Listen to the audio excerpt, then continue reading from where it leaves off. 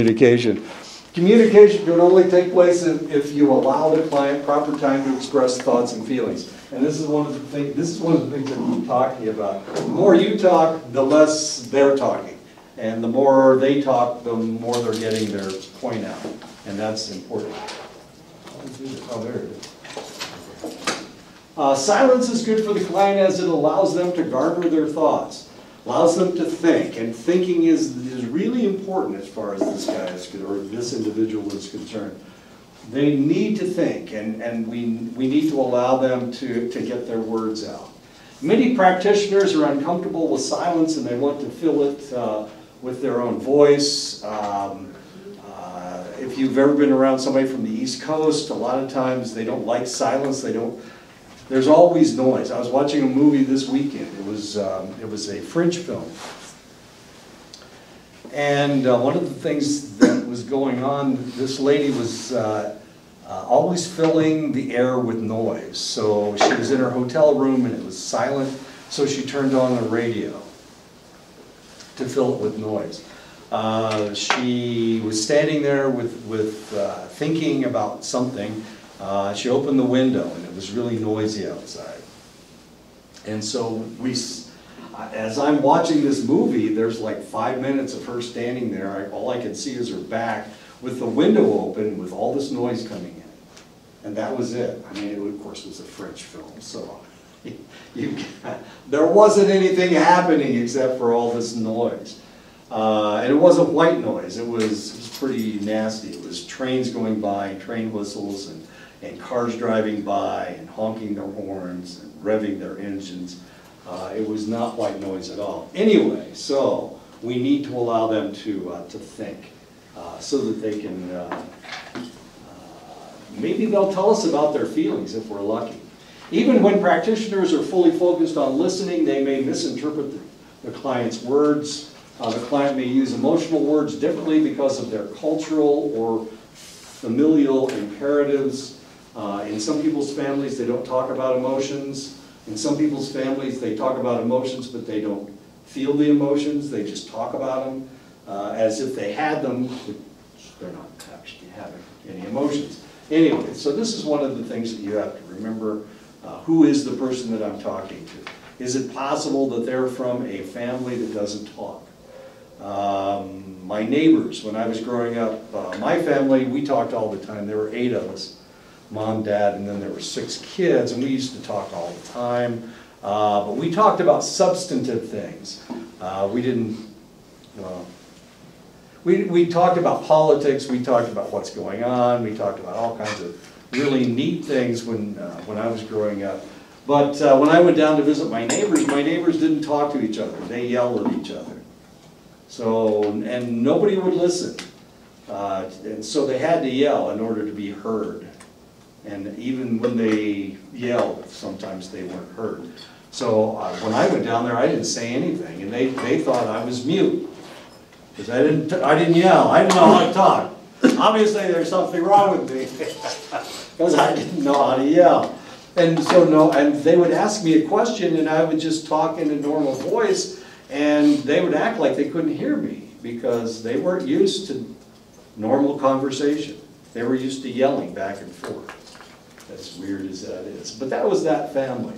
And they never talked about anything important. They certainly never talked about feelings, but they never talked about anything important.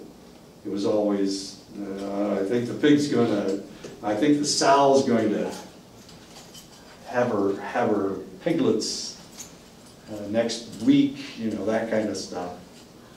They never talked about politics. They never talked about anything substantive. Interpretation must be explained by the client. The client has to tell you these things. And you can ask them that question. What was it like in your family while you were growing up? Did you talk about your feelings? Did you talk about this? Did you talk about that?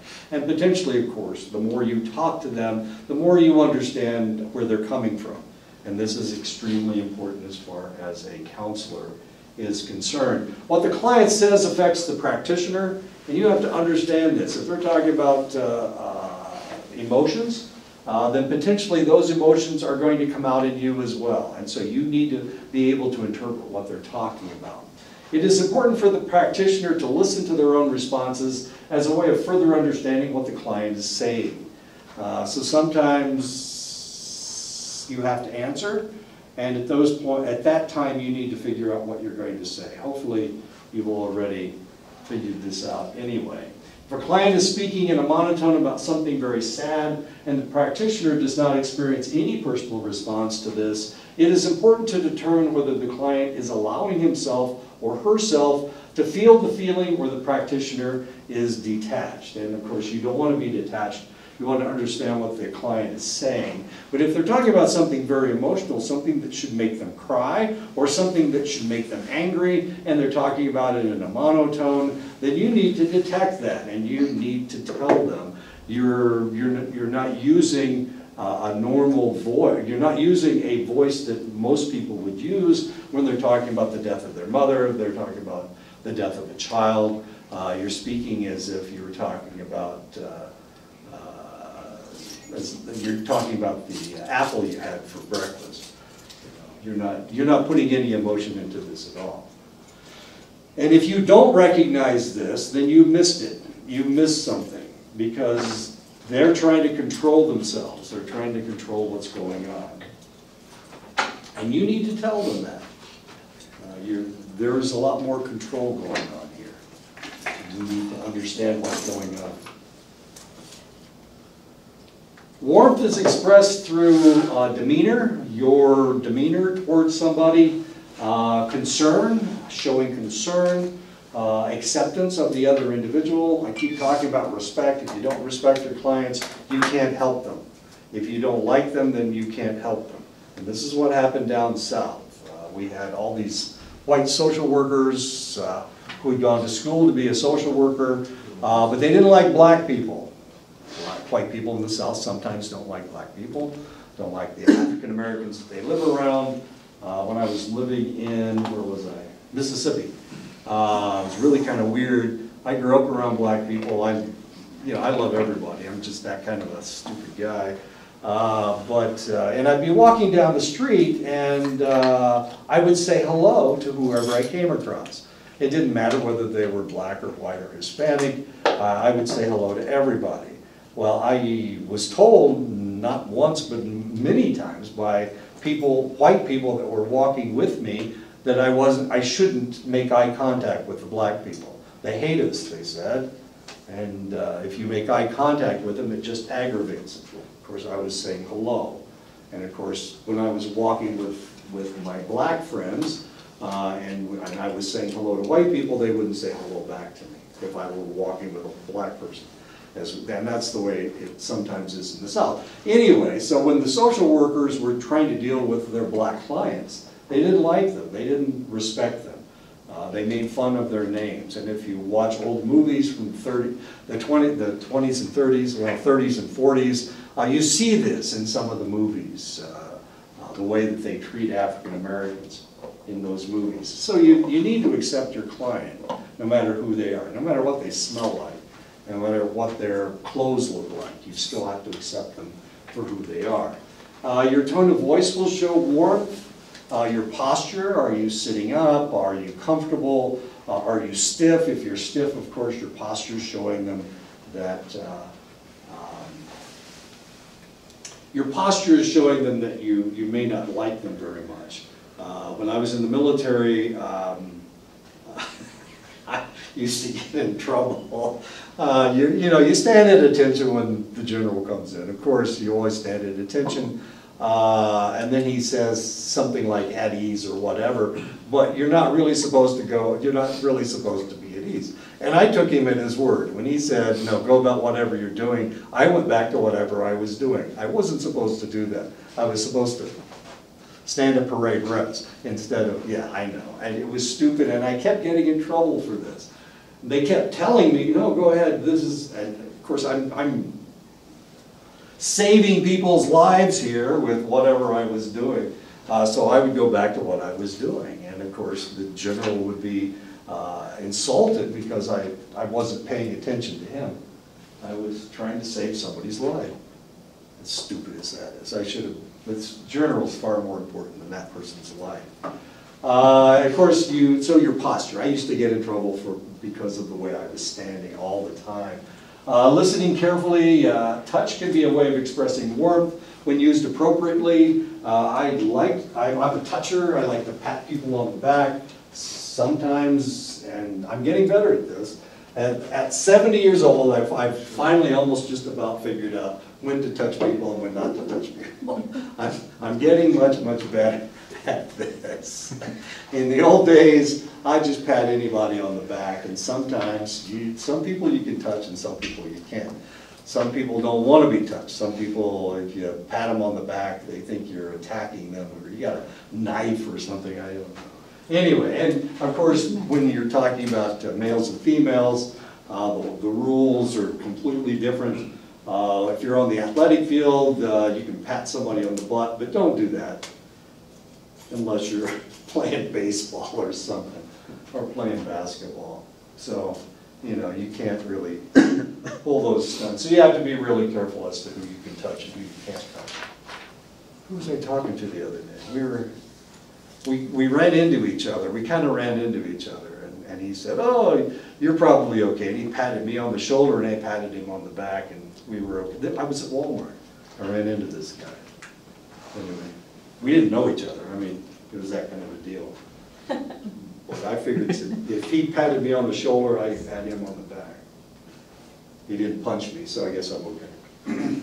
The appropriate expression of warmth can depend on many diversity issues. Gender influences how warmth is expressed particularly. This is influenced by various religious or spiritual beliefs. Warmth, how do you show warmth to select individuals? Is anybody a Lutheran? Have any Lutherans in here? Lutherans are kind of cold. That's not very nice, is it? I used to have a colleague that taught counseling, and he was a Lutheran minister. He was a fascinating guy. Lutherans are about as cold-hearted as anybody you can possibly imagine. Lutherans it's really an interesting religion. Their religion believes in balance. So they hate to be happy, because if they're happy, they know they're going to be sad. So they've got no expression on their faces at all.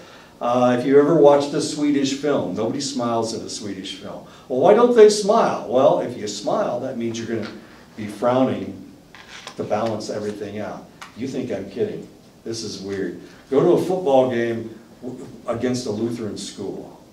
It's weird, because they don't cheer very loud.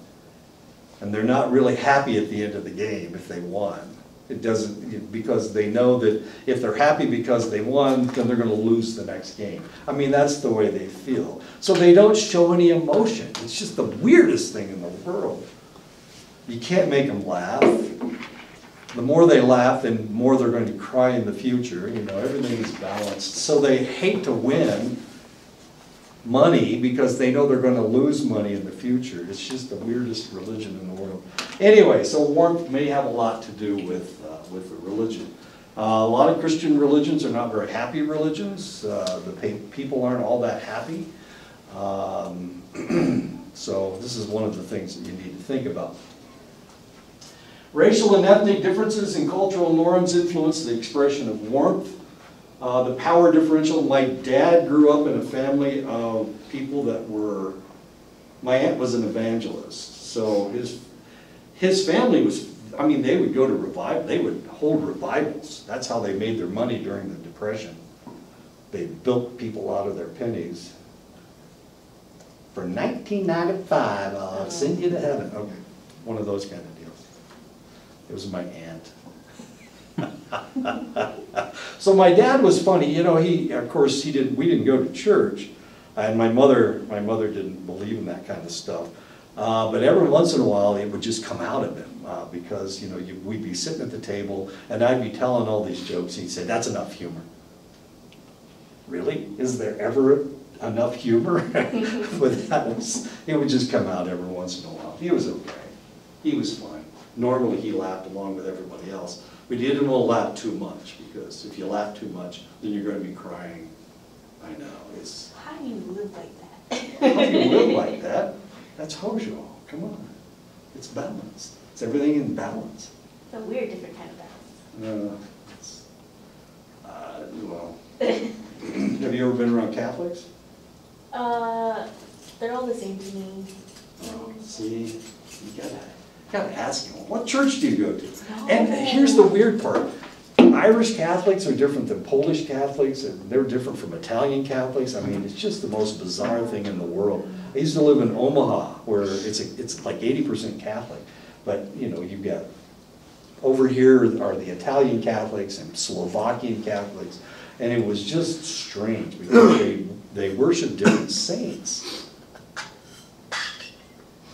And some of them, sometimes they're happy and sometimes they're sad. You can't make an Italian happy to save your life. My goodness gracious, everything. But with the Italians, it's more serious because the whole thing of the Catholic culture is at home, the Vatican.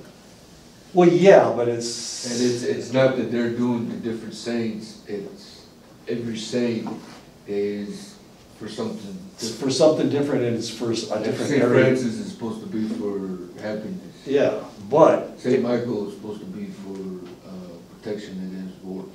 Well, that's one of the reasons why Pope Francis, you would think Pope Francis would be very, very popular. And he is. The South Americans love him. The people from Central America love him. But there are some Europeans, he's just not serious enough for them. I mean, the Italians don't like him. Polish don't like him.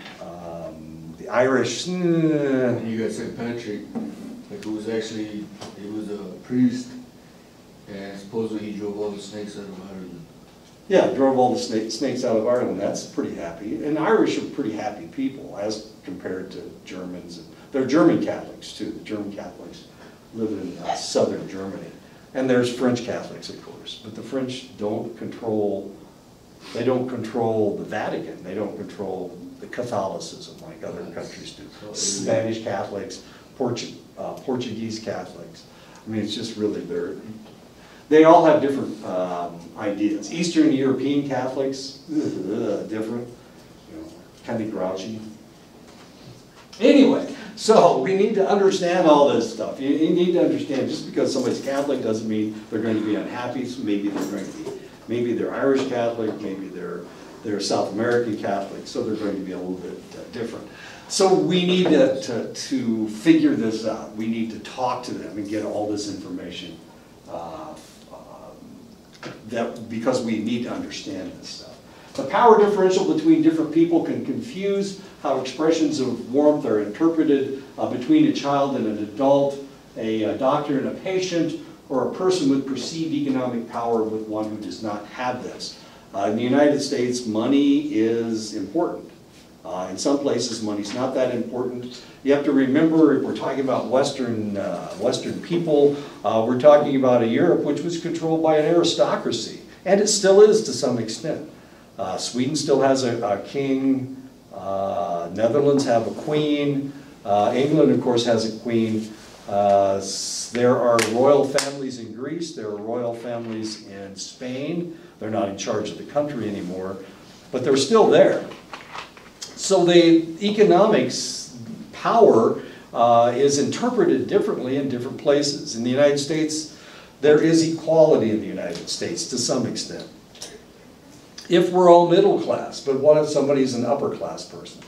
Do they have a different personality than somebody who's middle class? Or somebody that's lower class? Or somebody that's working class? And when you take the cultural psychology class, all this you'll start understanding the difference between people of different classes. The one class we don't talk about is the upper class. These are the hidden people in the United States. These are the people with all the money. This is what Bernie Sanders keeps talking about. This is what Elizabeth Warren is talking about right now. She wants to put a 2% tax on all the money that people make over $50 million. Well, I have never known anybody that made that much money. But I've been around people that were, yes I have, I've known people that made over $50 million. They have different mindsets. They really do. They think that everybody's after their money. They're paranoid. But it's a natural paranoia. if you've got it, you think everybody else wants it. I wish I had something that anybody else wanted, but I can't think of anything. My wood, I've got a stack of wood that's like this tall. That's like 11 loads. It's all stacked in a big pyramid. They're gonna come over and tell me to stack it, I know they are. Anyway, okay, so economic power has a lot of power in the United States. It's one of the reasons why some people like Trump and other people just hate him. They really don't like him. And the reason is because he acts like a rich person. He is a rich person. And he's always been rich. So he's always, everybody has done things for him, hoping that they'd get a little piece of the pie. That's what I know. It's weird. It's just weird. And he keeps doing strange things. But we've never had somebody with this kind of money before as president of the United States. Someone told me, oh, he doesn't have any more money anymore after he became president. I was like, what about Trump Towers? Doesn't he like have a whole business thing? He gave up on that to become president. And I'm like, No, are he you didn't. sure? Well, that's the whole point. He did. I heard he's not taking a salary. He's taking a salary or no? No, he's not. He's not taking a salary. He does, well, yeah, he doesn't need it. Theoretically, he's got billions of dollars. Why would he take $100,000? Trump changed to him at this point. Trump change, exactly. It's Trump change. Expressions must be genuine, so don't try to fool anybody. It ain't going to work. Due to the way that the brain functions and thousands of years of history, individuals are quickly able to pick up warmth that is not genuine. Okay, so, and of course my kids figured this out. Their mother was, giving them kisses and hugs and whatnot, but she didn't live with them. She didn't like them that much. So she didn't fool them at all. She didn't fool my kids at all. So my kids knew how much she liked them and how much she didn't like them. And when we went to Germany, we went to Germany after I married Karen. It's one of the reasons I married Karen, so I could get to go to Germany. Jeez. When we went to Germany, of course, my ex-wife didn't come to Germany to visit us. So we kids didn't see her for 3 years, and they didn't seem to miss her at all. Because she'd do, oh, come here and give mommy a kiss, that kind of stuff. How old were your kids?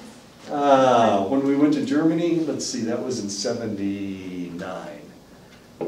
So Chris was born in '72, he was 7. And my daughter was born in '69, so she was 10. So at that age, they can pick it up. They can tell. Oh, kids can pick it up right away. I mean, babies can pick this stuff up. Babies will want to be held by a certain individual because a certain individual gives them warmth. It doesn't have anything to do with soft and hard. My kids wanted me to pick them up because I would hold them, and I'd hold them against my shoulder, even though I'm kind of a bony, muscular, let's pretend I'm muscular. My wife was a lot softer than I was, but when she held a kid, her muscles were all tense, taut, they were taut. And so it wasn't very comfortable for the kids to be with my wife, be around my wife. Yes, sir. Do you think it's body language or pheromones or? I don't think it's pheromones because some people don't have pheromones. Some people don't put off pheromones. I think it's probably body language, sure. It's how you hold them, how much support you're giving them. Are you giving them proper support? You watch some people, they'll pick up kids like this, and they don't hold them against their bodies. Is that why babies cry, like when a different person carries them? Well, they have different smells, they have lots of different things. So yeah, I mean, if I picked up a kid right now, I mean, if a baby walked past, if somebody walked past with a baby and I went out and grabbed a hold of the baby, now, if I took and I held it against my shoulder, potentially the baby would cry because I'm so much different than that, and they're not used to that. But if I held it correctly, then potentially the baby would be okay. I've known babies that they only wanted one person to touch them. It made me think about on another spectrum of things, like how abusers can pick out people who be good victims, Exactly. they can hone in on them really quickly. That's an excellent point, and that's something that I have never read, but you know, you were absolutely correct. They know who their next victim is. Like bullies, they're real Exactly. good at it. Sure, they can look at somebody and tell if they're afraid, just by looking at them. Men who seduce women. I think A that's lot- why Zoe's a target, just kidding. A lot of times, a man that's a sexual predator, he'll go into a party with a lot of different women around, and he'll be able to pick out the one that is ready to be seduced, is primed to be seduced. He can tell if she's attracted to him by whether her eyes dilate or not. When you're attracted to somebody, your eyes dilate. Can you really see that? I heard that too, but can you really see Sure it? you can. On the dark. It doesn't matter how dark it is, you can still see. Their eyes are black, of course they can. That's scary. It is scary, it should be scary, because this guy's is a predator, and he knows that you're attracted to him, or that you like him, or that you're positive toward him. And he can talk you into things. He'll be able to talk you into things. So a good predator will go home with somebody every night. If he's, Do you think these things get passed down? I think what probably happened is that he was successful with a select individual, then he was successful the next night with a select individual, and then in his brain Formed a pattern? there was a pattern, and he's looking at this individual, and now he knows by looking at their eyes whether they're attracted to him or not. Yeah, as ugly as all that is. Keep losing things. Okay, there it is. Level 1, okay, warmth evaluation scale. Level 1, the practitioner communicated little or no concern for the client. They appeared cold, detached, stiff, or mechanical, and that's level 1. It's the lowest level, of course. Level 2, level 3. We go to 1 to 3, we can count. At least half the time, the practitioner verbally and non-verbally communicated concern and caring appropriate to the unique needs of the client. That's level 3, so that's not bad. Certainly better than level 1. Level 5, the practitioner's facial expression and posture consistently communicated concern and caring appropriate to the unique needs of the client. And so that's what we're aiming for, level 5. Some individuals don't want to be connected with. Some individuals came in because they thought they had to, or they thought they wanted to, but then they realized they didn't. So sometimes level 5 is impossible with select individuals. The individual needs to want to communicate with you in order for that to work. Now we're going to talk about a movie that I saw over the weekend. Okay. It was a French movie. It was really an interesting movie, and while I was watching, I'm going, oh my God, she's just standing there. Geez, and listen to all the noise. Oh my goodness gracious. But once I started watching the movie, I kind of got into what was going on. There was a lot of empty stuff, but that was the whole idea. It was a movie about loneliness and emptiness and depression. And this is the expression the lady had throughout the entire movie. There was only one time when her facial expression wasn't like she had been decapitated. No facial expression at all. She ran into a new lover, she ran into an old lover, and the entire time that they're interacting, this is the look that she had on her face. Wait a minute. There you go. Yeah. I think somebody decapitated her and put her head back on her shoulders. That's the look she had throughout the movie. It's called The Meetings of Anna, and it's about her interacting with people. Now the weird thing is, people would just come up to her and start talking, but her expression never changed. I mean, if you saw somebody that looked like this, what would you diagnose them with? Of course, they diagnosed her as loneliness, but I mean, loneliness is not, it's an idea, not a feeling. So what would you diagnose this lady with? If she came into your office and this was the facial expression you saw, Detachment or something like that. she's certainly detached. Depression? Yeah. Hard Remember, depression? sadness is one thing, but sadness has movement to it. And this lady, There's no- there was hardly any movement at all. I mean, it was throughout the whole movie. That was her expression. She did a really good job. She smiled one time during the movie. She was about to be seduced by an old boyfriend. And they'd had a conversation about, a few moments we'll make love and then you'll leave me at 6:30 in the morning. And she said, well, you'll go to work at 8:30 and you won't think of me again. That's what they said. And then he said, sing me a song. And that's the only time she came close to smiling. And that's as close to smiling as she got. She met with her mother. She met with her former fiance's mother, who was a good friend of hers. No facial expression whatsoever. Didn't smile through the whole movie. She was lonely, yes, and they kept talking about loneliness. There's a movie about loneliness. No, it's not. It's a movie about depression. This lady is brain dead. He turned the damn television on, and there was nothing on, and they left it on for like 15 or 20 minutes. We've got this flipping television. I mean, not flipping, you can, but it was actually flipping up and down. It was the most irritating thing in the whole wide world. And then she sings her song about two lovers dying in a bed. I mean, it was just the most bizarre song I've ever heard. It's a happy song. It wasn't happy. Well, it starts out, I had this really bad job, and I work here, and I clean the tables, and I serve people food, and I see a lot of sadness. But sometimes lovers will come in, and they'll touch each other's hands. And then I can imagine them going back to their cold, hard room and making love. And then the sun comes out, and the world is bright again. But then they die because they don't have any food.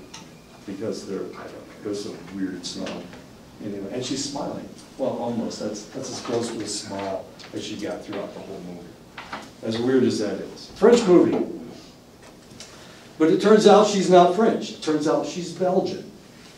And of course, the Belgians speak French and they speak Dutch. They speak the Dutch language. So the people in the north speak Flemish, that's Dutch. The people in the south are Walloons, they speak French. And she speaks French, and it was just the weirdest thing in the world. Her mother lives in Brussels, she lives in Paris, and she kept running into people that spoke almost perfect French. Germans that spoke, well, she visited Berlin, so she was in Berlin for a while. And she hooks up with this guy, and they start having, or going at it, as it were, but they don't actually have sex because she doesn't want to. And so they're rolling around with each other. All of a sudden, she says, "Get dressed." And then he talks about it. Of course he talks about it. Really, really interesting movie. So, It's 2 hours of her walking around, making noise with her shoes. And just making noise, like whenever noise she's was alone. very important. It was all, none of it was white noise. It was all, Like to make it seem like she wasn't alone. yeah. You speak French? She was never alone. She was always in a train with other people. She's looking out the window. They're coming into Brussels, and this guy starts having this conversation, and he tells her his life story. He had a girlfriend when he was 13, and she was French, and he was in love with her, and she helped him with his French. He's German. She helped him with his French. And then she met a Swedish boy who had bigger muscles than him when he was 13. So he just starts having this stupid conversation. Anyway, So are you really depressed? interesting movie. Like, are you depressed if you do that? You start turning on things because you feel lonely? Right, yeah, you need to fill up, yeah, you're trying to take the noise away from you. Oh, you do this? Oh my God. Some people go to sleep with the television on at night. I do that. You do that? I don't like it too quiet. Okay. Yeah. But the question is, are you I depressed? don't know. Well, looking at your face, I didn't think so. I don't think so. I don't think I am. okay, stand up. No. No, stand up. Turn around. Okay, does she look depressed, you guys? No. No. I He never- said I looked like, what did you say earlier? I looked dead or something. Like, I look like that lady. Well, that's when you first came in. Yeah, I just like. But you're okay now. I was catatonic this weekend, but when I'm with you guys, I'm not catatonic, so I'm okay. Anyway, it was really an interesting movie. I wouldn't watch 2 hours of this stuff. Well, I did, but I didn't have anything. Did you lose the remote or were you depressed? I kept changing channels, but I had it on tape. So every time I came back to it, I went back to the same place I was before. I know. So I watched the whole thing, but it took me like 3 hours to watch it. So all around was just a bad movie. No, it's a good movie because it shows loneliness and it shows depression. Is it in English or? No, it's in French. Yeah. It's But in- did it have subtitles or can you speak? Yeah, yeah. Well, I can understand some French, but yeah, I'm glad it had subtitles.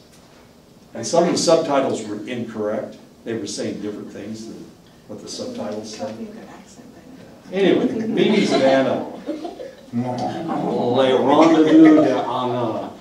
Fascinating movie. Yes. Last weekend it was Japanese movies, and this weekend it was this French movie. Monsieur. Really kind of a strange movie. There was nudity in the movie. Now normally nudity, see, I keep saying nudity. Nudity in the movie will really liven things up. In this case, it was almost sad. I mean, it was that bad. The only good experience she talked about was a lesbian affair that she had when she was in Italy. She was What the heck you only, watching, man? sorry? What the heck are you watching? But it was on Turner Classic Movies. It's a classic movie. Oh, Turner has good movies. Yeah. Turner Classic Movies. Yeah. It's really fascinating. Anyway, but I mean, the nudity, instead of being erotic, it was not. It wasn't even sexy. So, and she's not that unattractive a woman. But I went the wrong direction. The more you see her, I mean, she's not unattractive. That didn't make any sense, did it? She is a fairly attractive individual, but as the movie went on, she became less and less attractive, as weird as that sounds. But I mean, you see somebody that looks like a decapitated head, who has she showed no emotions throughout the entire movie. Even when she was... What's the movie called? The Meetings of Anna, yeah. Because she was traveling from Paris to Berlin, from Berlin to Brussels, from Brussels back to Paris. And so along the way, she meets all these people, and she talks to them. She's a filmmaker, and she's trying to get people to watch her film. It's really a fascinating movie. You know, I saw a movie this weekend and the guy's expression didn't change through the whole movie either. Until the very end, just a little bit. Did he sing a song, and that's why? No, he was cutting somebody's heart out. Well, a little bit of a different movie than Rambo. Rambo. Seriously, his facial expression didn't change through the whole movie. That's right, that was good. Yeah, I didn't think about it, I was talking about this. Okay, so the rest is still on. Either watch Rambo or Meetings with Anna. Both of them are about as grisly. One is as grisly as the other. So she's about to be seduced by her ex-boyfriend, who's not her boyfriend anymore. Instead, he gets sick. He says, take off your clothes and lay on top of me. And she does, and he says, I feel nauseous. You go, that's very complimentary.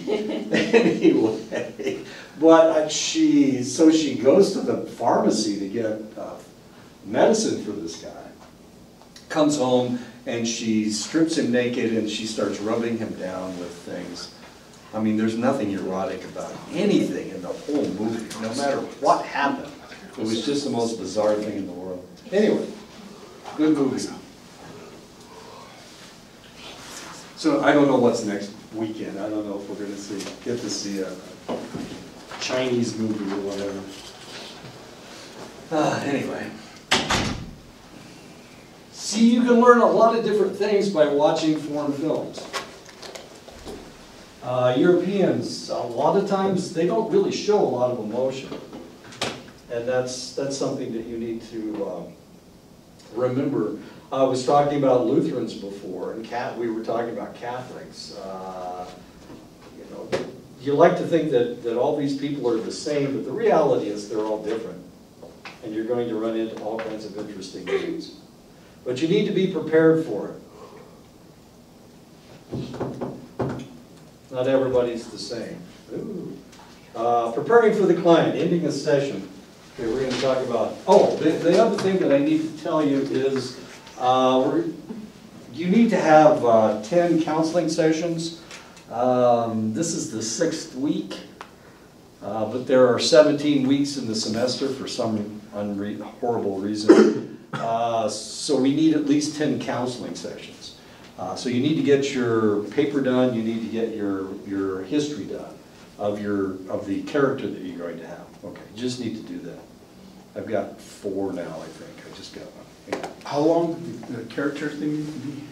The paper has to be 5 pages long. It's so what About his history and... the history is just filling out all that history form that I sent you. Okay. Do you still have that? Do you need it? Yeah. You need What one? does that do? It's due before we start counseling. Like if you don't have your character before we start counseling, you're not going to be able to function, or you're not going to be able to be counseled if you don't have a character. And we can't counsel you because that's not right. Yeah, I think I need that too. Yeah, I could get in a lot of trouble if we try to counsel somebody. So you need to come up with a character that doesn't have anything to do with any problems that you potentially have ever had. You could be Anna. No, just kidding. Or the Japanese guy. The Japanese, always so emotional, but then they're always so controlled. Everything's very controlled. I was watching that Japanese movie. Everybody's slew-footed out in Japan. So they're always walking with their feet out. Yeah, that's really weird. So different. Japanese slew-footed people. Slew-foot means they point their toes out from their bodies. Straight ahead or pigeon toe. Anyway, okay, so we're preparing for the client. Practitioner must get ready to meet with clients. They must gather referral information. You need to gather forms that they may potentially need. You need to put together all the supplies that you may need for this client. The purpose or agenda for the meeting is clarified. You know why you're there. This person has hired you to talk to them. And of course you need to come up with an agenda. This is something that we have every time we have meetings. They always send out an agenda.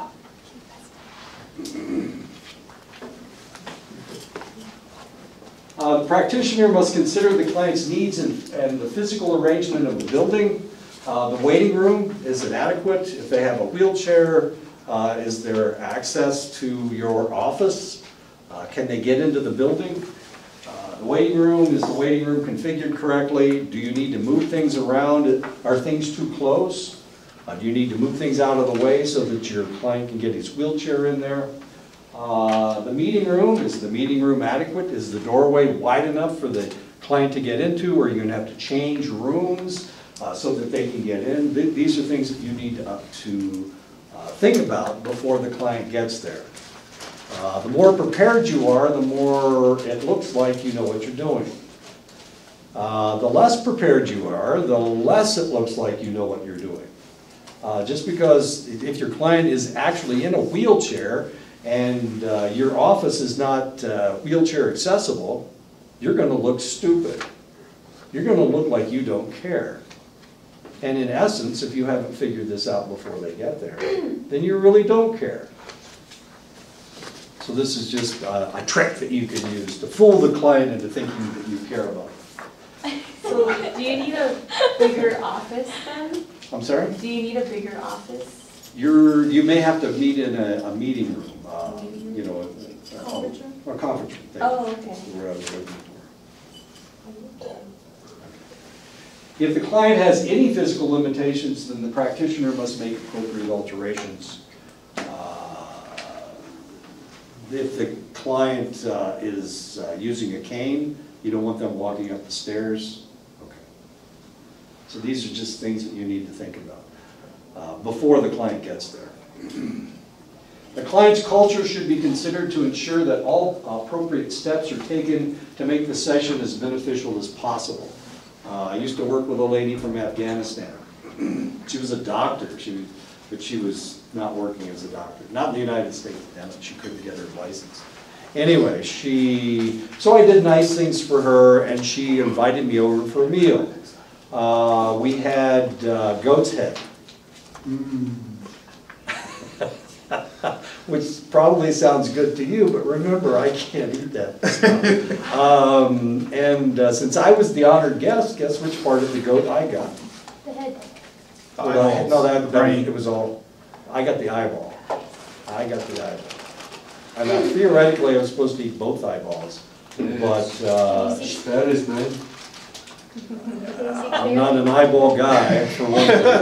And I'm certainly not a goat head guy. It was a goat's head on a field of rice.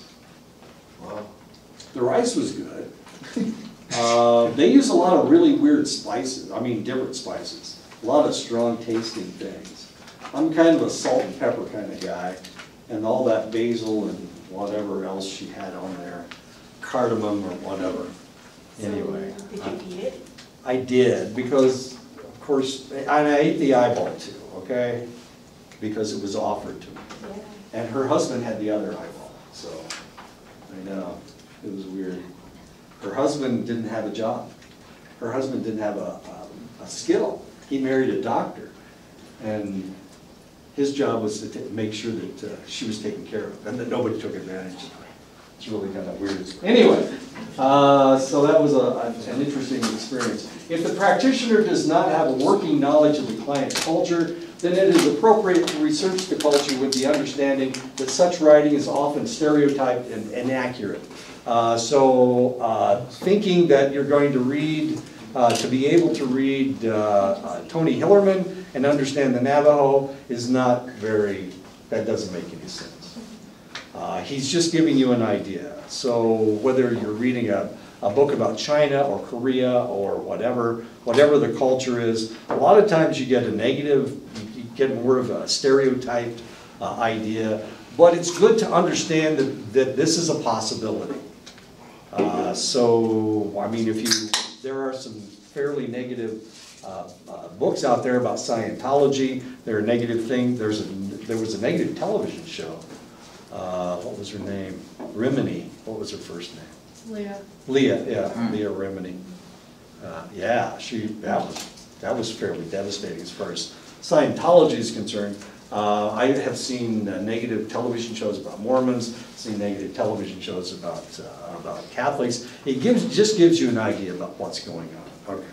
But you have to understand that not everybody's the same, and a lot of these are stereotyped, and it may be relatively inaccurate. The reason they wrote the book was to say something negative about the religion. But it just gives you an idea. Okay. So we need to figure out what they eat. We need to figure out what can we offer them. If you're in Japan, I'm trying to think what they used to offer us. Egg roll. No, it wasn't egg rolls. It was seaweed. Rolled rice and seaweed. Okay. I don't know if you've ever tasted seaweed, but it's Good. It's real salty.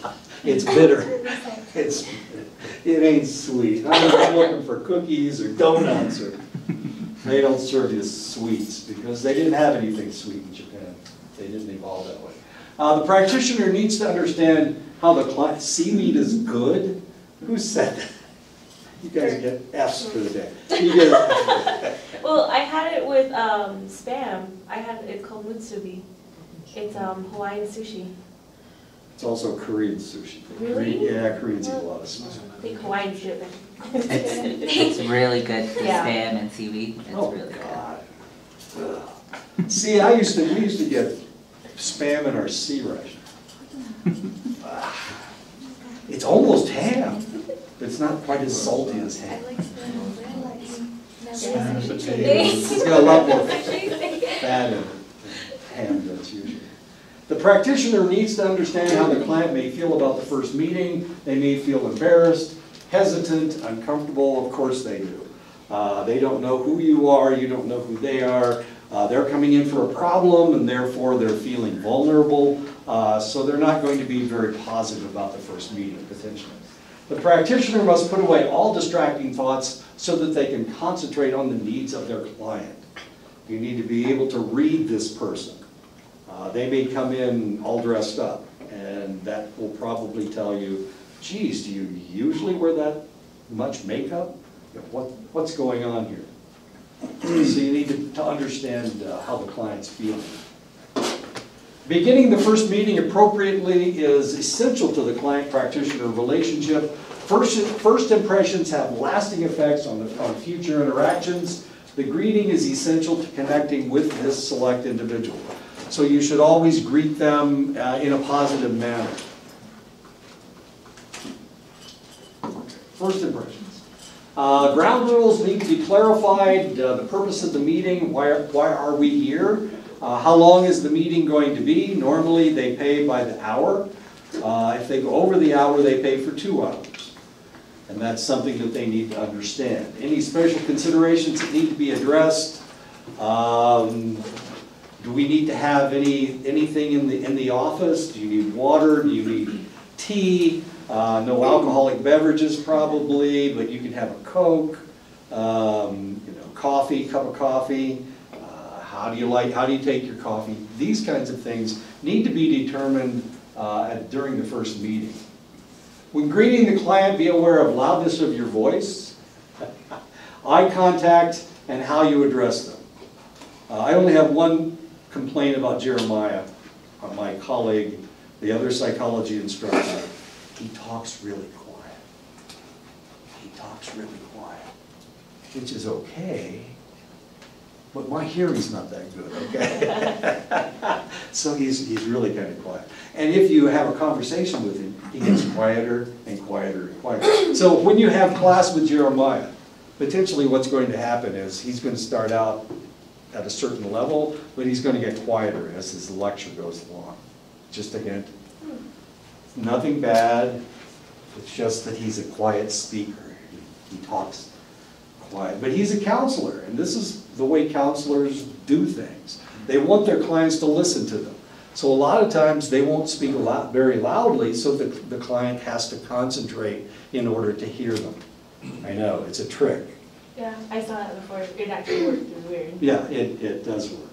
Well, we'll go with that. Okay. Yeah. Women use this technique. Sue does this from time to time.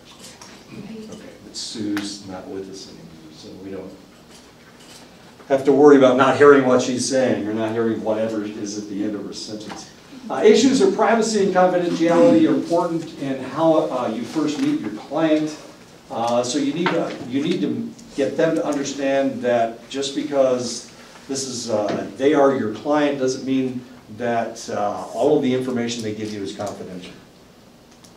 There are certain circumstances where this information can be disclosed to select other individuals.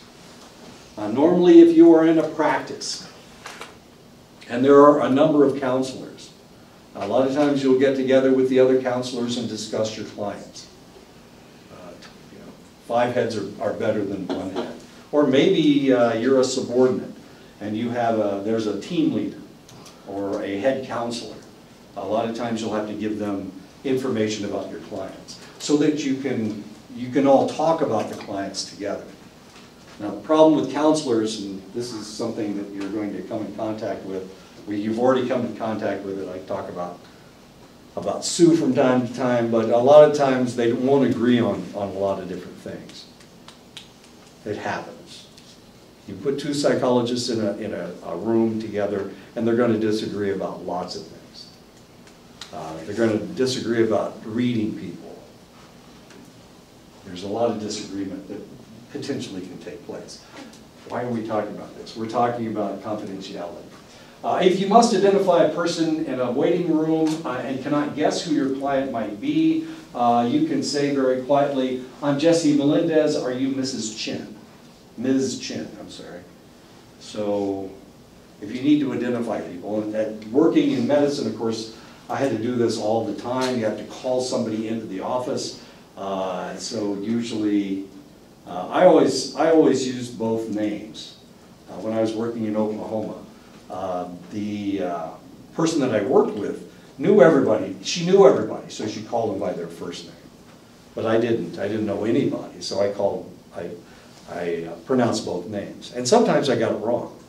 It turns out that in Oklahoma, you don't call people by their first name, you call them by their middle name. I know. So if you're Bobby Joe, you call him Joe. Not Bobby Joe, not Bob. But I always said Bobby Johnson, you know. Oh, they call me Bobby Joe, or call me Joe, you know, that kind of thing. And you mispronounce words, names from time to time. I'm pretty good at it, actually. I tend to be okay. Somebody called me on the phone the other day. Their name was Peshlaki. That's the way she pronounced it anyway. And that's the way I was pronouncing it. I was shocked that I got it correct. I know. I was kind of surprised. I had a person come in one time. Her name was R-O-A-R-K-E. Rourke? Rourke. Yeah, it's a good Irish name. It's a good Irish name, you know. Rourke. Rourke, it's a good Irish name. I think we've seen it in movies from time to time. You know, Charlie Rourke, he's a good guy, you know. Kevin Rourke. Sounds more English. Anyway, so I said, you know, Ida Rourke. And boy, I'll tell you what, she just about took my head off. Because she's from the South. And Southerners don't like the Irish. Because Southerners identify with English, and the English don't like the Irish. So she pronounced her name instead of Rourke like everybody and their cousin would pronounce that name. She pronounced her name Roark because that's the English pronunciation of Rourke. Jeez. So did you get Sosie right when you came out here? Sosie, yeah. S-O-S-I-E? Yeah. You actually got it right. I got Sosie right, but I was watching television and it was a bull episode. And they went to someplace in the Northeast, and there was a person by the name of Sosie, and they pronounced it Saucy. I know, but it was all the damn Canadians up there. They can't pronounce names anyway. But the person's name was Sosie, and they pronounced it Saucy. Yeah, I just had an argument with somebody about Johnny Baya. They were pronouncing, Irene pronounces it Bia, and your dad just about took my head off because I pronounced it Bia, because that's the way Irene pronounces it. But he said it was Bia. Is it Bia or Bia? Maya. Bia, okay. Thank you. I'll go slap Irene. Just kidding. I wouldn't touch Irene. She'd take my head off. If a reception, he just told me I was incorrect. He didn't take my head off. I was just kidding. Your dad's too nice to do something like that. If a receptionist is able to identify your client, you can just identify yourself to the client. Be aware that many clients experience some shame in seeking help, so confidentiality is very important. They won't want you pronouncing their name out there in the waiting room, especially if there's a number of people. If they're the only ones, it doesn't really make any difference, but a lot of people are embarrassed by the fact that they're going to see a counselor. The practitioner should invite the client to introduce themselves. The practitioner should determine how the client wants to be addressed. Some people don't like to use their first names. Where I come from, we have to use people's first names. They don't want you to use their last names. Some places, they only use people's last names. They don't call them Mr., they don't call them Mrs., they call them Johnson. Johnson, come here. Where I come from, if you call somebody by just their last name, Mr. or Doctor or whatever in front of it, it means I want to fight. It means we're going to fight. We're going to, Bradway, come here. That means Bradway's got to either punch this guy or get punched by this guy. But that's where I come from. I mean, it's a totally different situation. Having been in the military and wandered around the world as much as I have, it all depends on where you are. In the South, you use people's last names all the time. In Oklahoma, you use their middle name. And half the time you don't know what their middle name is. So, Bob Johnson, oh, call me Bubba, Well, it's his nickname. It doesn't say that on his chart. Nobody calls me Bob. Everybody calls me Bob. Using the last name in any circumstance shows respect. So usually it's Mr. Johnson. No matter where you are, you can put a qualifier in front of it, Mr. Johnson, Ms. Johnson. Be careful with females because sometimes they're married, sometimes they're not. And if you call somebody Mrs. when they're a Miss, or a Miss when they're a Mrs., sometimes they get offended. So now we use Ms. instead of Miss or Mrs. Because we don't know. Or maybe they're divorced, or maybe you never know. Anyway, so use a Mr. in front of it. Are you Mr. Jones? Oh, that's my dad. Everybody calls me Bob. Yeah. You're running the all the time. People tend to feel more comfortable with professionals who fully explain the process, what they're going to do, what will be expected of each person participating, the purpose of the meeting, limits of confidentiality. All of this needs to come out in the first meeting. You need to talk about who you are and what's going to happen next. When beginning meetings with children and adolescents, explanations will need to be made that they can understand. So you need to understand what they understand. If you use too large of words or you use terms that don't make any sense to them, they're not going to ask you what you're talking about. Especially if they're shy. They certainly will, they'll act like they know what's going on.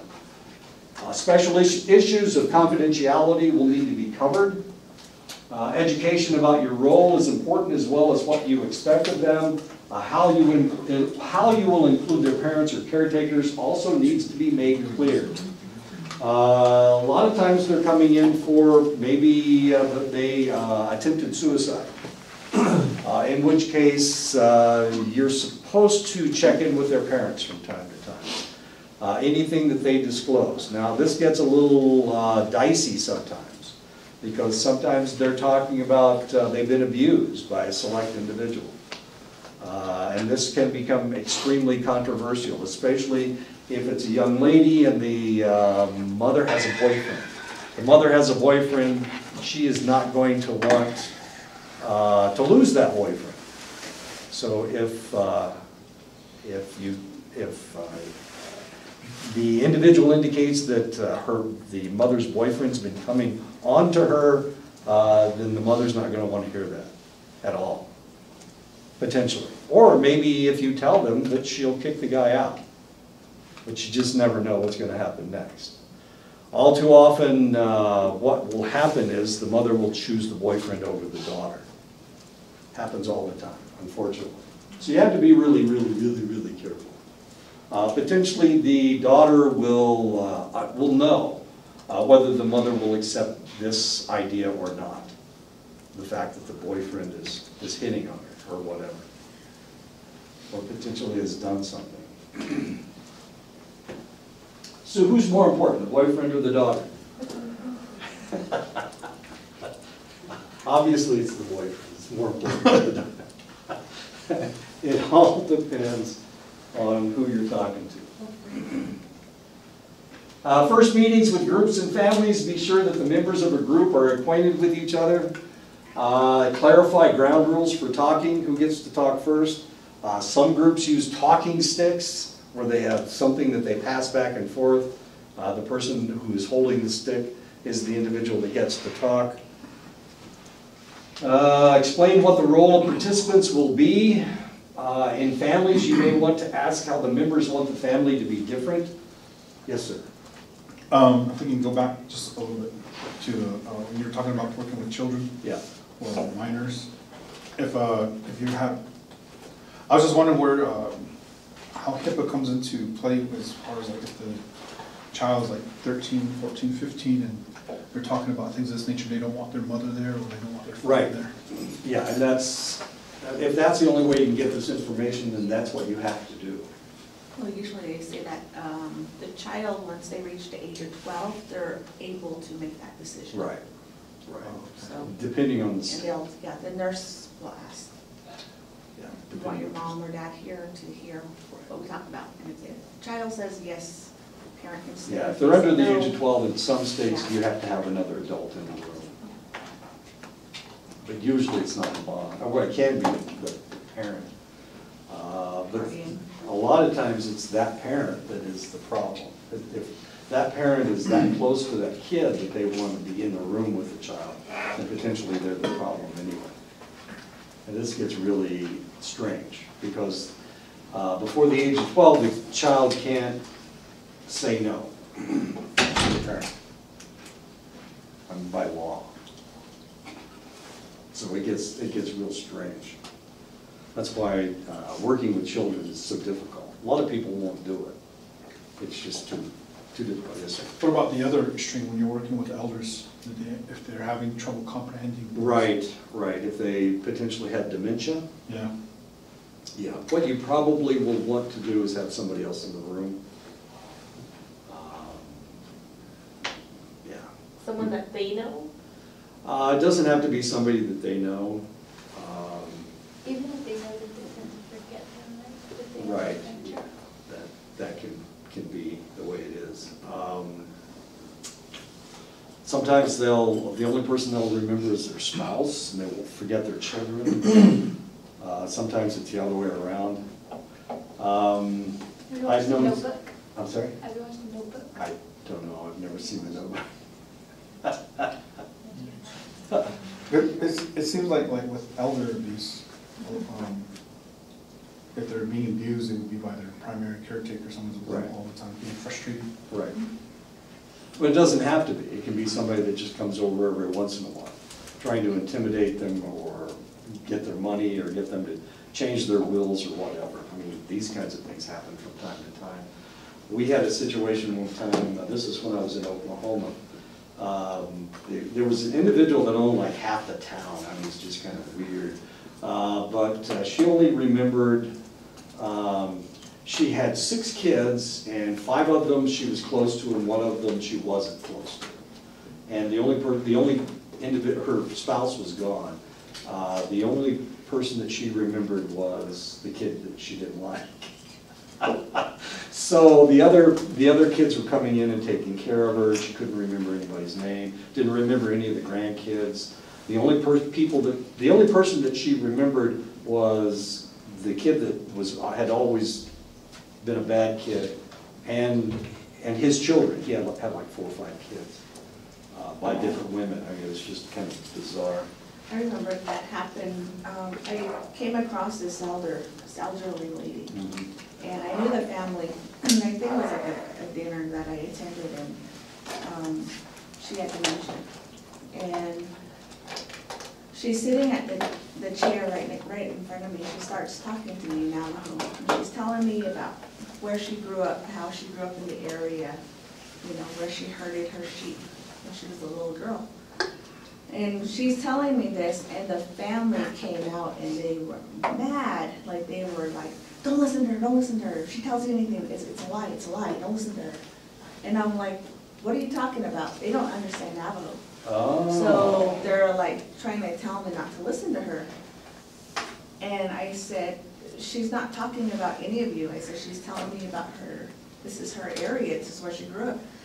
And they were defensive. They thought that she was saying stuff about them. And then I didn't say anything to the grandma, I was just listening to the family, they were coming out at me. And, finally, they came out and they were like, she's got dementia. I said, okay, I said, I know that. And then they were like, she tried to run away from us last night. And they said, we tied her down, we used the duct tape. Oh. And it pissed me off, you know, I got so mad. I mean, I cussed them out, you know, I was like, what the, you know, blah, blah, you Yeah, know, I and I know. went All out. those yeah. army words. Yeah. And so I ended up arguing with the family over how they treated her and how they were yelling at her. They were yelling at her right in front of me, telling her to shut up, grandma, shut up, you know. And I'm like, what's wrong with you? You know, I was mad. I was so mad. And so it hurt that I had to leave the grandma there, but what I did was I ended up writing a letter.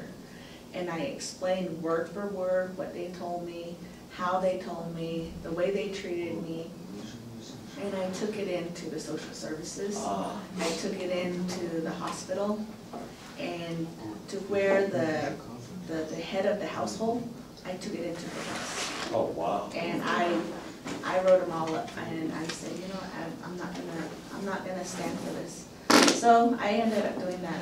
And what had happened was the hospital just needed another letter supporting that the elder was being abused. Oh, my goodness. So because of that letter that I turned in, the grandma was they were able to take the grandma out.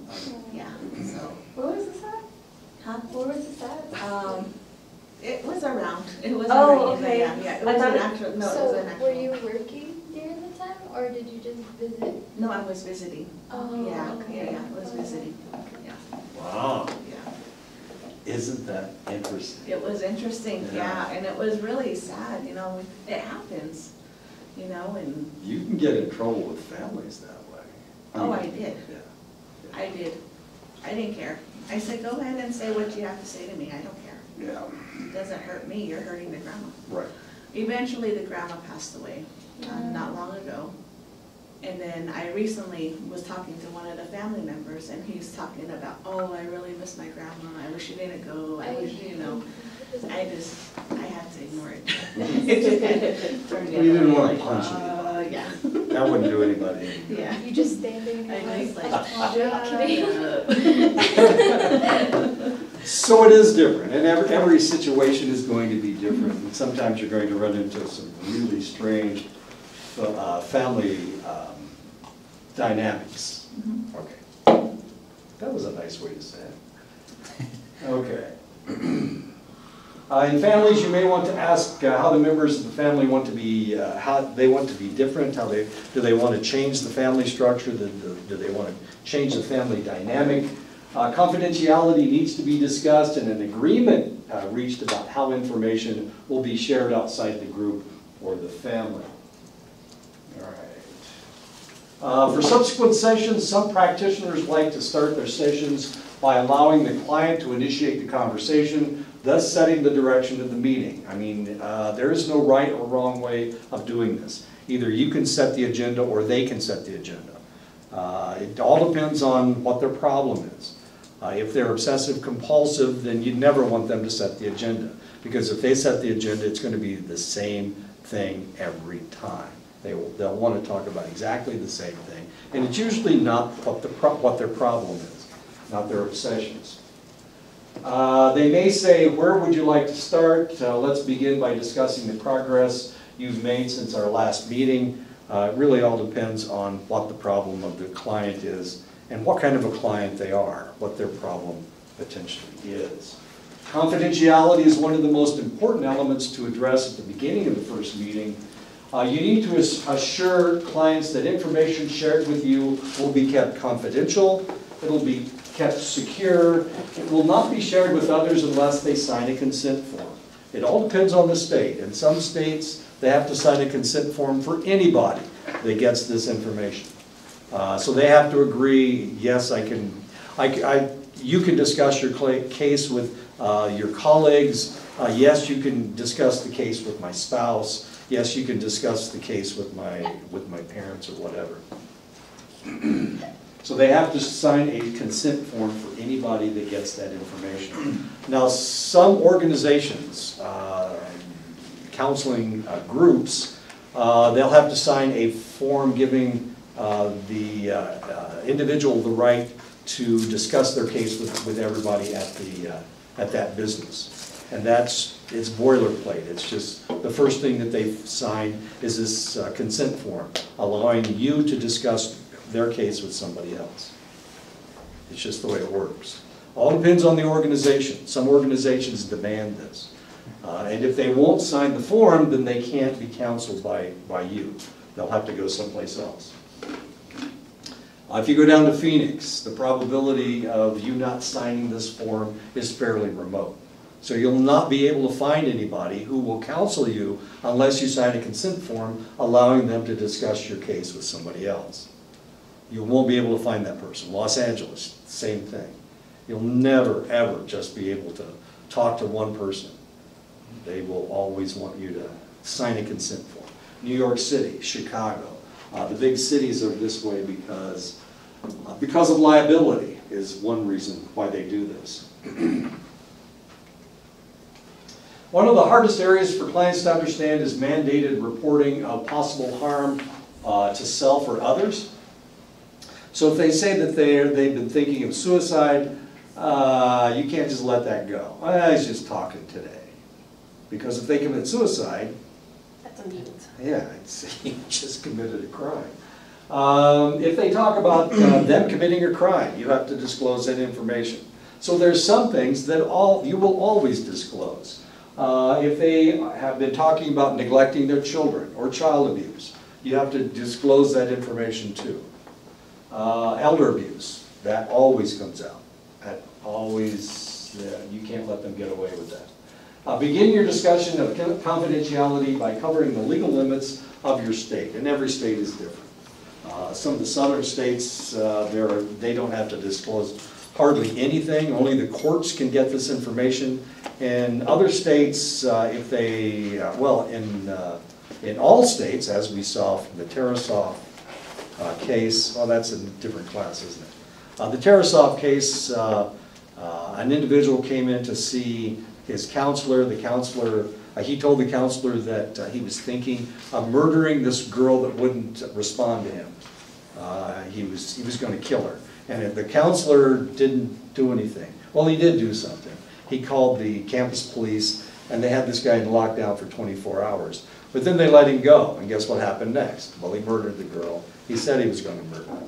And now in California, well, not just in California, but with all counselors, if somebody tells you that they want to do somebody harm, you have to disclose that information to the individual that they have threatened. Now the question is, what about Facebook, or what about Twitter? What if somebody threatens to go kill somebody on Facebook, which I've been threatened myself? I know. What if they threaten to assassinate the president?